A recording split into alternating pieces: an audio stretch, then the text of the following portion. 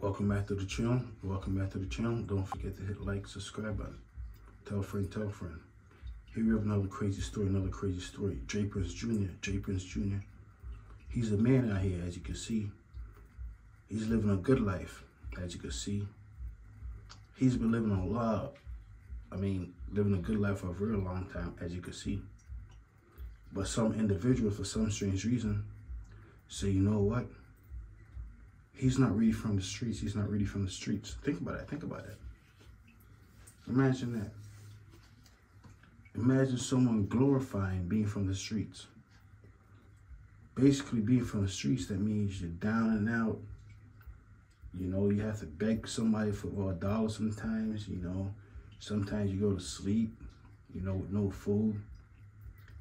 You know, you probably gotta, you know, sell, you know, things you don't want to sell to survive.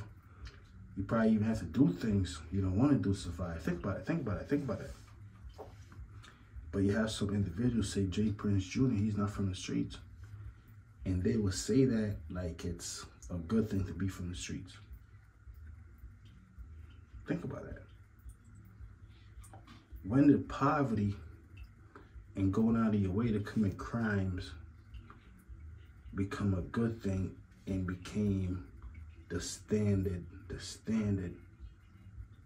of being of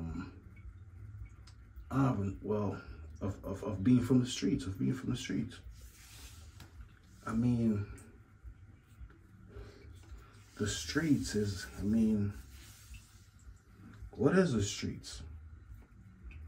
I thought the streets was just a place where you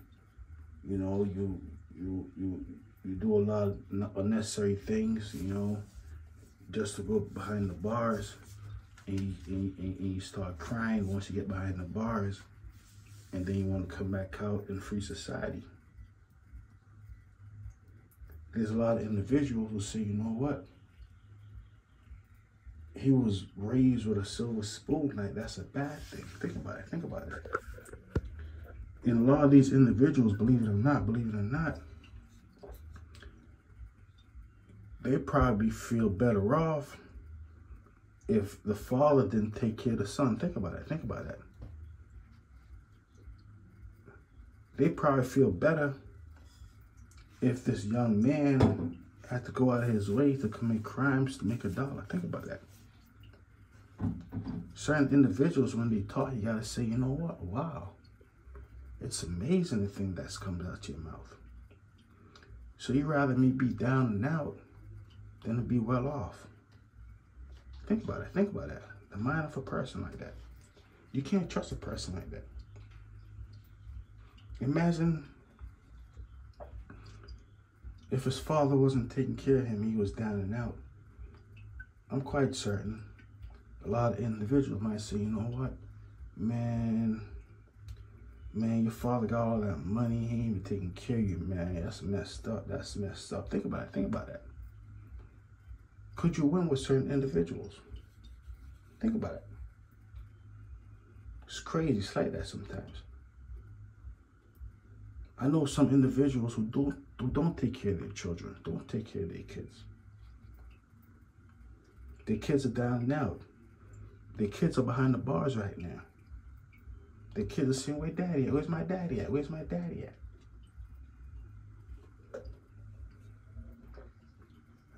And I think that's the reason why some of these individuals say, you know what? This dude ain't gangster. He's not from the streets. You know, it's his father why he's like that. Think about that. Crazy type of things that come out of certain individuals' mouths. Some individual will feel better if you're born down and out than to be born successful. Even though they want their kids to be well off. Well, some of them do. Some of them do. If they had the opportunity to do it. I heard an individual say, you know what? As I said, J. Prince Jr., he's the man. You know, congratulations to this man right here.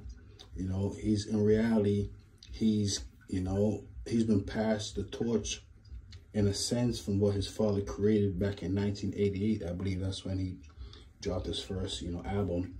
And we're in, what, 2024 right now. That's close to 40 years later.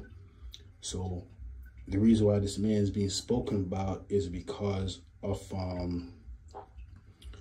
who he is, who his family is, you know. But as I said, some individuals say, you know what? Nah, he's not from the streets. I'd rather him be down and out. I'd rather him have to do this to survive. I'd rather him have eat oodles and noodles. I'd rather him have to, you know, set up his friends. I'd rather him have to do all type of things to say he's really from the streets. He's really from the streets.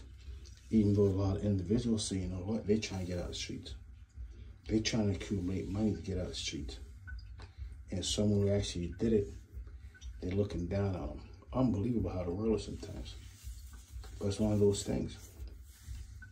You have to be an idiot if you listen to what anyone say to you. Think about that. Imagine living your life off of what the next individual feels or think about you. That'd be an unbelievable life to live. Because they say no two individuals think alike. But you know what? Mythical characters is what these individuals want to live like. They want to start respecting fully, really, honestly, when you do about 35, 45 years in jail, when you just really waste your life away.